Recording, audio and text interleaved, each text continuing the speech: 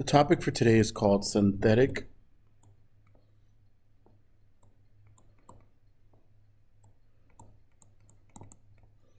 division. The goal is to divide two polynomials. Okay, so we have 2x cubed minus 5x squared plus 5x minus 2 divided by x minus 1. Just so you understand, there's some vocabulary words that I want to review. Coefficients, polynomials, division. Okay, so the goal is to divide this polynomial by this polynomial.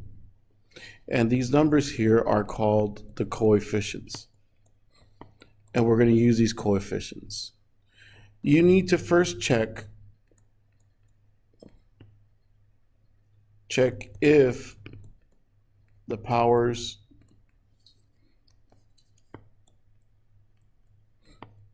are descending. So we have 3, 2, 1, so we're okay. If there should be a power that is missing, you have to account for it. You have x minus 1. What you have to do for x minus 1, you have to solve for x. So we add both sides, so we have x equal 1. So here is the process for synthetic division. You're going to have x equal 1, so the 1's going to go right here. And then what you're going to do is you're going to list the coefficients. And you got to make sure that it's done accurately. So we have a 2 here. That's our first coefficient. Here's our second coefficient, the third one, and then the fourth one. So we're good. So now what you need to do is draw a line, a horizontal line, bring down the 2, and then what you're going to do with these two numbers is you're going to multiply, and whatever the product is, you're going to place it right here. So you bring down the 2, 1 times 2 is 2, negative 5 plus 2 gives you negative 3. Once again, you're going to multiply 1 times negative 3, which gives you negative 3. Then you have 5 minus 3, which is 2. And then we have 1 times 2 is 2. And you notice that negative 2 plus 2 is 0. Now you notice that the degree, that's another term that we're going to be reviewing. The degree is 3. That means that's the highest exponent. When we divide, it's going to go down 1 degree.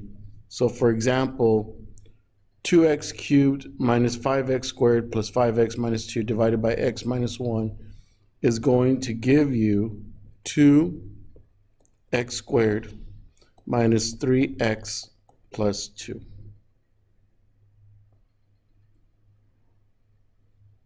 Now you notice that our remainder, this is considered to be the remainder. The remainder is 0. What's another fact is that x minus 1 will be a factor of this polynomial. So that's another keyword, factor. Okay, so 2x cubed minus 5x squared plus 5x minus 2, this polynomial, divided by x minus 1 is equal to 2x squared minus 3x plus 2. And x minus 1 will be a factor. of this polynomial since the remainder was 0.